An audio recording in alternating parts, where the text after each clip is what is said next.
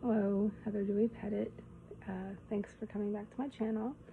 I've been cleaning my closet today, and the bulk of the things actually in my closet, and I'm not going to show you my clothes on the one side, but behind me are some art supplies. So I've been cleaning that out, and I took something out of here that was on the floor. So yeah, it's cleaning day apparently. And so maybe I could talk about my art today, I guess. I haven't finally got around to filming today. But I've been really busy with my kid.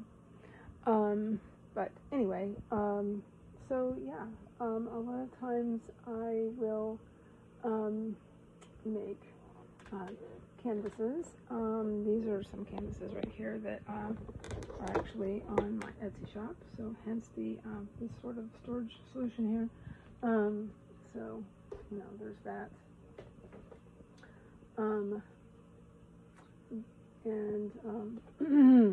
And I have some cards in this interesting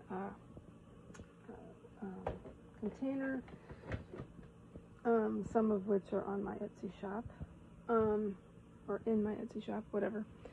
I have some interesting materials that I have, including some ornaments that I want to paint on, just various surfaces. I have lots of canvases. I recently found these wood planks that I want to paint on, and I found these at the dollar store, and there are 6 in here. So I'm planning on putting some gesso on them, and maybe adding a little bit more something to make what they call watercolor ground, so that I can watercolor paint on top of it. So that's something that is coming. And I might do the same thing with these ornaments. I've got a couple of these.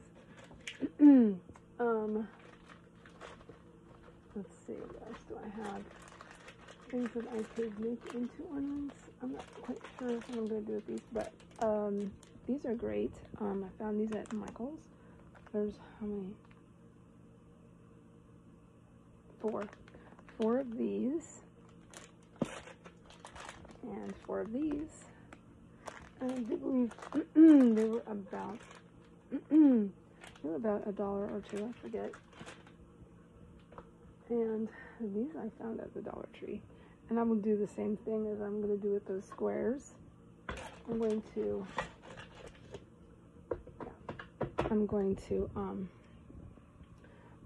again cover these with probably some watercolor ground of my own invention, and then paint on top. I was thinking of a galaxy, watercolor galaxy, which I've done before, and that's a lot of fun. So yeah, and I have a couple of these that I found at the dollar store, and I think what I might do with these is make writer's blocks.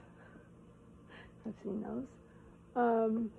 So, oh yeah, and I also have these, which I want to do the same thing. I want to cover these with gesso and or watercolor ground, and maybe do some stamping. I think would be fun on these.